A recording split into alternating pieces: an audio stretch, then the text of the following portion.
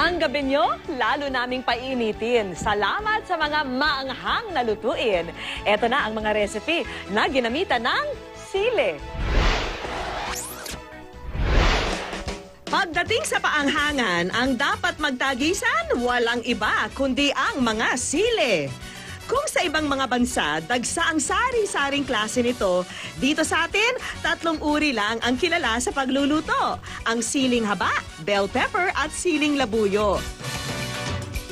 Ngunit ngayong gabi, out muna sa labanan ang bell pepper dahil ang magpapasiklaban ang siling haba at siling labuyo.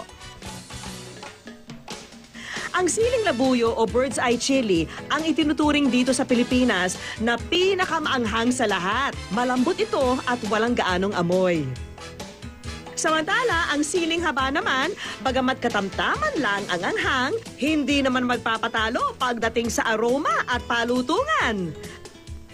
Pagdating naman kaya sa pagpapasarap, alin ang mas angat? Yan ang ating aalamin dahil ngayon sa ating kusina, sila ang bibida. Ang tutulong sa ating humusga, si Chef Dino Ferrari ng Food Guys Catering Services. Ang unang sasabak, ang siling labuyo. Para sa recipe natin na yun, gagamit tayo ng luncheon meat. Pero medyo maalat yung luncheon meat, so to balance out the flavors, we're going to use sili. Ihanda na ang bawang, kalamansi, mani, crackers, toyo, luncheon meat at syempre ang siling labuyo. Unang durugin ang mani at ang biskwits saka pagsamahin ito sa isang bowl. Idagdag ang grated cheese at tinadtad na bawang. Tanggalan ng buto ang siling labuyo at tadtarin din ito ng pino. Ilagay na ang mga pampalasang kalamansi, toyo, asin at paminta. Haluin ang mga ito ng maigi. At sa isang pan, simulan ng igisa ang tinadtad na luncheon meat. Ngayon, ginigisa ko yung luncheon meat for 2 reasons. Yung isa, para maging crispy, and yung second, para pag ginahalo natin to sa cheese, mag-melt yung cheese. Pag medyo crispy na ang luncheon meat, pwede na itong ihalo sa ginawang mixture at ihulma.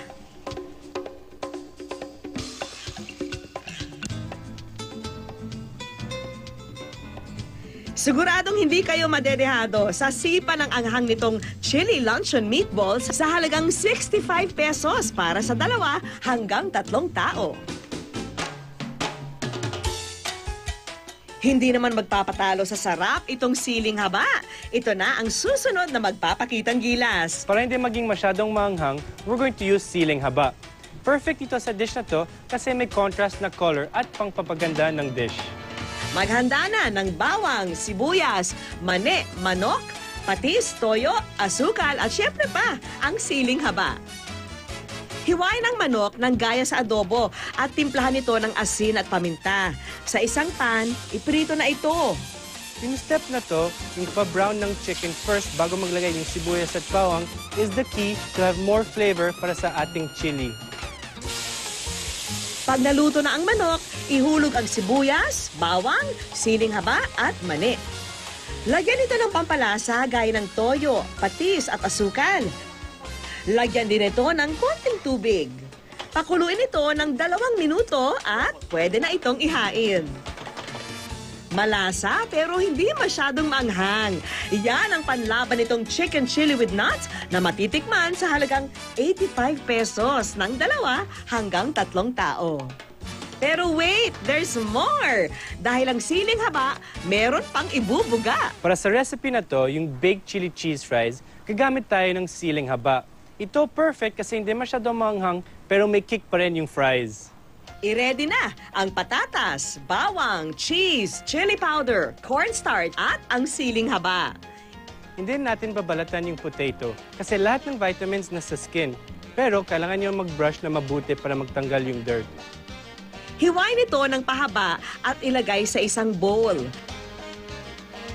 Lagyan ito ng oil at cornstarch na magsisilbing pampakapit. Timplahan ito ng chili powder, asin at paminta. Pagkatapos ay ihulog na ang tinadtad na sili. Ipasok ito sa oven at lutuin sa loob ng 20 to 30 minutes. Lagyan ito ng chili and cheese toppings. Ang simpleng fries, ngayon may kakaiba ng spice. Ang dish na ito na baked not fried ay matitikman sa halagang 55 pesos ng 2 hanggang 3 tao. For this recipe, we're going to use two kinds of sili, yung siling haba at yung siling labuyo. Ilabas na ang bawang, sibuyas, pineapple chunks, ground beef, tomato sauce, chili powder, at ang mga siling haba at labuyo. Sa isang pan, igisa ang ground beef hanggang maluto ito. Ihalo na ang sibuyas at bawang, pati na ang mga sili. Isunod na ang mga papalasa. Maaari na rin ihulog ang pinya. Perfect yung pineapple para sa recipe na to for two reasons again. Yung isa, pang-pabalance ng flavor ng sweet and spicy at pang-palambot yung karne itong pineapple na to. Pakuluan ito ng 3 pang minuto. For just 95 pesos, matitikman na ng 2 hanggang 3 tao itong spicy beef giniling with pineapple na nag-uumapaw sa mga flavor. Mainit man ang kanilang naging labanan, isa lang ang sigurado. Kung ang mga siling ito ang inyong gagamitin, tiyak na masasarap ang inyong mga lutuin.